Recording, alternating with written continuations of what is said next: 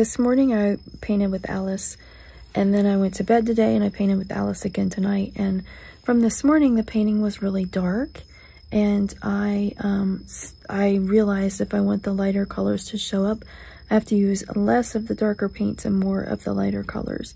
And so the second one that I did with Alice came out more like what I would normally want a painting to be. So now I have to find the right balance for the commission project, because it's gonna be dark, like it has a lot of the darker colors, but I don't want it to be so dark that you can't see the details on the canvas.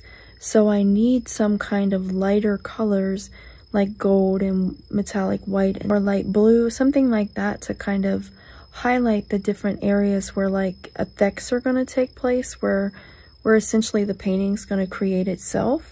But so I have to have those lighter colors for the contrast. And if I don't use enough, I won't have those lighter colors coming through, contrasting those deep, rich colors to show those deep, dark emotions.